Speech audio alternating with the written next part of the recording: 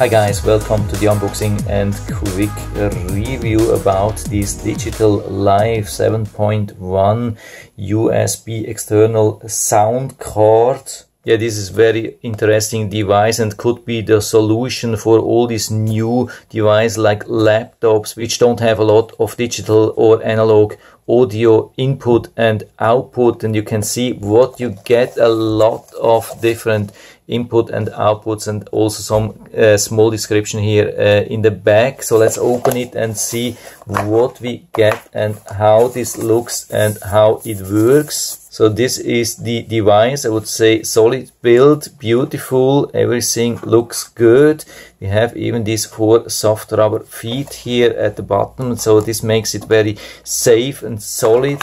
And then we get some cables and the instructions manual. So since it's not a very long instruction manual, I think I could show you the English part. That's the first 2 pages. Then next 2 pages, I hope you can see everything here, all the description, and then the last side with the technical specification. Regarding the cable, we get this USB cable, as you can see, with these 2 plugs here, standard USB and then this more audio type of USB plug. And then here we see all the input and outputs on the side. I hope you can see that here, some digital input and output here, and of course then the USB plug. And then on the side we have some 3.5mm left and right, and many more here. I hope you can read that. And then here on the top we have the volume up, volume down, and the mute for the microphone and also mute for the volume. Before we attach this device to the PC, we have to download the software, the driver. You can scan this QR code. You can also find this directly on DigitalLife.shop. And here we have it. We have 2 downloads. We have the driver download and we have the manual download. So I'm downloading the driver. It's saying it's suitable for Windows 7, 8, 10. Of course, it also works for Windows 11. The only thing is there is a warning that it can't be downloaded securely, but I've already done this. I've even extracted the zip file. I've tested this with all available antivirus software and it hasn't been showing anything suspicious. So I think this is totally safe to install. And so here you can see everything green, absolutely nothing, no problem, nothing detected. By the way, here we have also FAQs. There are some small videos inside here. Then we have the manuals, tools, and the README, really nice. So we double click the setup and install it right from here. Let's click on yes, next, and then accept, of course. And yeah, we do the normal installation as we are used with normal programs. And then we get notification that we have to connect this device here to the PC. So we connect the USB here and the USB-A on the PC.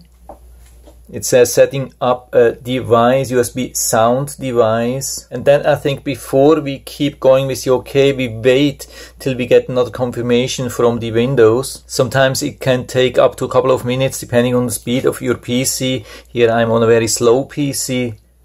And so here we have the confirmation USB sound device is set up and ready to go. And only now we are clicking on the OK. And now we shouldn't get any problems, I think. And we get also a blue light here. And then it says it has successfully installed this audio device. And of course it's highly recommended to give it a restart so that everything is working perfectly. And then after the restart we go into the system tray and we have this new icon, USB multi-channel audio device. Can click on it. And now you can see here we have everything. Here we have the different tabs with the main setting, effects, karaoke, information, and of course the main thing, the most important thing here, I think the mixer, where we have all the input and all the output which we can select or deselect or whatever we want to do. And now it's time to plug in my headphone here on the left side. That's the dedicated port for the headphones. And let's also check if you can see something here in the speaker setting, like in the sound settings in general. And as you can see, it has selected automatically this device here as general input and output here as an output, speakers USB multi-channel and input microphone USB multi-channel. And so let's go to the YouTube video here and play. And so now we can definitely hear that the audio is coming from these headphones. I hold it now to the microphone. There is absolutely no doubt. Let's see if we can control the volume directly from here. Yeah, you can see, really good, really convenient. We can adjust the volume here, and we can even use the output mute. So you can see, very, very convenient. So you have a lot of options. I'm not going to show you everything, but you can see it definitely works. So this can be a huge add-on, a huge plus for all the devices which have some limited sound cards, limited audio input and output. And so I can highly recommend it, and I'll put down the link to the Amazon listing down into the description, so you can check it out and order it right from there if you like it. And I hope I've been able to help you a little bit with this video. If you have any questions or comments, just write to the comment section below, and I'm always happy to talk about these things. And if you like the video, give me a thumbs up, subscribe to my channel. Thanks for watching. See you next time.